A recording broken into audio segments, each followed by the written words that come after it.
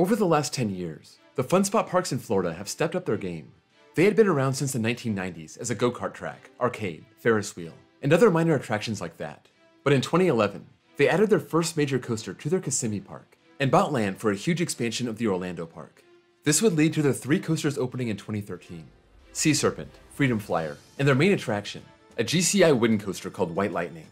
The Kissimmee park would be without that signature coaster until 2017, when they hired the Gravity Group to build Mindblower.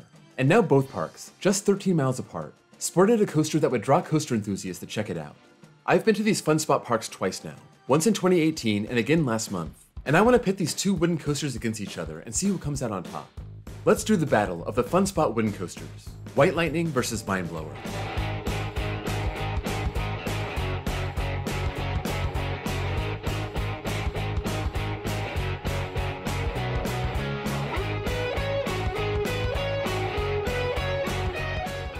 I have 7 categories to run through, and we'll start with presentation. Both of these coasters have their charm. White Lightning runs along the edge of the park, starting in one corner and running pretty close to the other corner, and then it turns around and goes back to the station, so it's pretty visible anywhere you go in the park.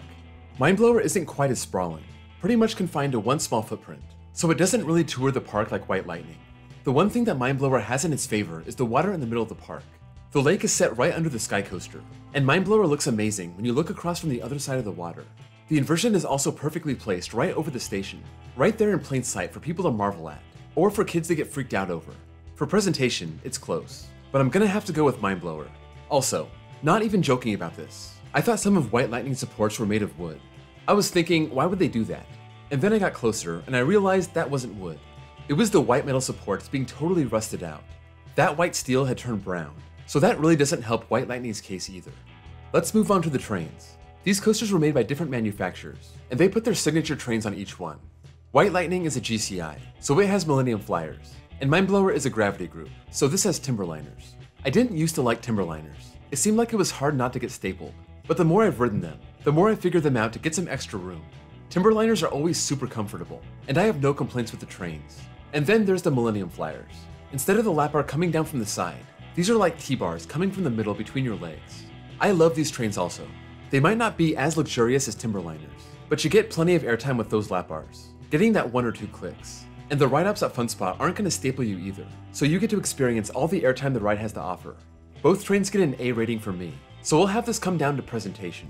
On White Lightning, the trains are themed to what looks like the front of a locomotive. Mindblower's trains have dynamite stuck to the front, making them some of the coolest trains on the planet. This point goes to Mindblower. Next up, the layout. These are very different rides, as I briefly touched on in the presentation category. White Lightning has an L-shaped out and back layout, while Mindblower is built on top of itself, and it's weaving in and out of its own structure. For being an out and back L-shaped coaster, White Lightning does a good job mixing up the elements. It's not just hill, hill, turn, hill, hill. It has an elevated bank turn to start, then a double up and a double down. The second half is a little more basic before it crosses over itself again and winds its way to the brake run.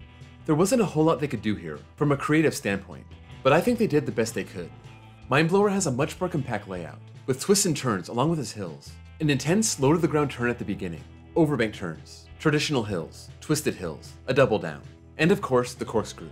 All with the added thrill of riding through the steel supports. It also has a straight first drop at 65 degrees, which feels a lot steeper, and White Lightning's twisted drop is pretty good, but it's not quite as strong. Mindblower has the stronger layout. Now let's talk airtime. Time of day seems to matter when it comes to how well these coasters are running. I've still never been able to ride these at night, but now I can say I've ridden both in the morning and the afternoon. The first time I rode White Lightning, it was in the morning and I had a half-empty train, and I thought it pretty much had no airtime. Then I moved on to Mindblower in the afternoon, and I thought the airtime was really strong. This year, I reversed course, and got to ride Mindblower in the morning with a half-empty train, but still, I thought I had excellent airtime from the first drop all the way to the final brakes, so kudos to the Gravity Group for designing this with real, unconditional airtime. After leaving Kissimmee, I went to Orlando for some rides on White Lightning, and this time it had a full train and it was about 3 p.m. Those rides were so much better. I finally felt that airtime that people were talking about. The ride looks like it was made for airtime, and I was so disappointed the first time, but once you get some weight in the train, and you get those wheels warmed up, it finally delivered. This raised my opinion of White Lightning a lot. That being said, Mindblower still has better airtime, and it doesn't rely on specific conditions to feel it. Point goes to Mindblower. Next up is smoothness, and this is where White Lightning will finally get a point on the board. I was stunned how rough the 1-year-old Mindblower was when I wrote it in 2018, and I thought maybe they fixed something over the last 3 years. They did not. It's not so rough to the point where you can't enjoy it, but it's rough enough to make you want to tap out after 2 rides. In 2018, we did 8 rides, spread out a little bit, and this time we did 2 back row rides without getting off, and that's all we got. It was exactly as I remembered, if not a little worse. I would have got another ride before we left, but the ride got shut down for a thunderstorm. But my advice for anyone coming to Funspot Kissimmee and wanting to get a bunch of rides on Mindblower, start early and take breaks. It's such a great ride. You can see that over the first 4 categories, but it can really be hard to take. On the other hand, White Lightning isn't exactly butter smooth, but it's a heck of a lot smoother than Mindblower. It has a couple of rough spots, but you can easily marathon this without getting off and not have any problem. Sure, it's more drawn out and less intense, so that helps. But I'm not joking when I say something is very wrong with Mindblower. It was built the same year as Mystic Timbers, and that still runs glossy smooth. There must have been something wrong with the way they built it, which makes me hope that one day they can fix it. As if White Lightning needed to pile on, it also has a section near the end that features GCI's new Titan track, a steel replacement for the wood. You're only going over that part for a second or less, but you can actually feel the difference between that and the wood, and it'll be interesting to see a coaster use this over its entire track in the future. Even though White Lightning gets just 1 point here, it's a big point. Now let's look at the ride stats. Mindblower is 14 feet taller, about 4 miles per hour faster, and about 250 feet longer. Once you take out the non-prime ride track, meaning the lift, brakes, and station, Mindblower's edge turns out to be 281 feet. Mindblower has just 1 more second of ride time from lift to brakes, 36 seconds versus 35 seconds, and more than a 6 foot per second edge on pacing, 51.9 feet per second versus 45.3. Even though Mindblower gets this point, these are very close, and you probably wouldn't be able to tell which one is better by just riding it. The last category is special elements. What makes these rides stand out? For White Lightning, not a whole lot. I mentioned the Titan track, and even though we may look back one day and point to White Lightning as the coaster that kicked off the Titan track revolution, right now it's just a blip on the radar, and it probably doesn't catch the eye of the everyday rider. While not super unique, I think the double up followed by the double down is probably the signature element. Mindblower is a different story.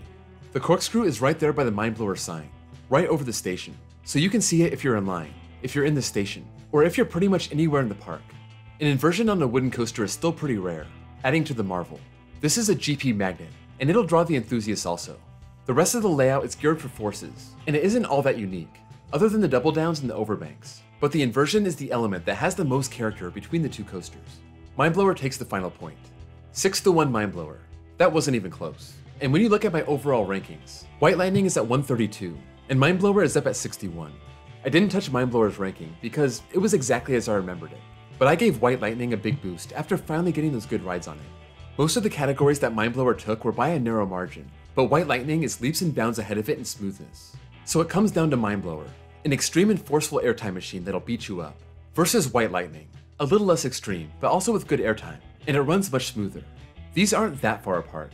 Maybe if Mindblower got rough enough to the point where one ride is painful, rather than just not being able to get re-rides, then that would be a different story. Until then, Mindblower is superior, but don't sleep on White Lightning. Get a ride on both when you go to Orlando. Like I said, they're only 13 miles apart, and you only have to pay $10 extra on top of your 1 park wristband if you want to hit both parks in one day. If you've ridden both Mindblower and White Lightning, let me know what you think in the comments below. Which one do you prefer? And how much does the ride's layout play into your rankings compared to the roughness? I tried to forgive a rough ride if it has good forces, but I have a breaking point, and luckily, Mindblower hasn't reached that point yet. If you enjoyed this video, be sure to drop a like. That's the best way to show your support for the channel. And if you're new here and love coasters, be sure to sub, and check out the other reviews that I've done with my Coaster Reviews playlist. Also, check out my links below for my Discord server, where you can chat with other fans of the channel, as well as my second channel, where I post copyright-free off-ride footage. Thank you all for watching, and I'll see you all next time.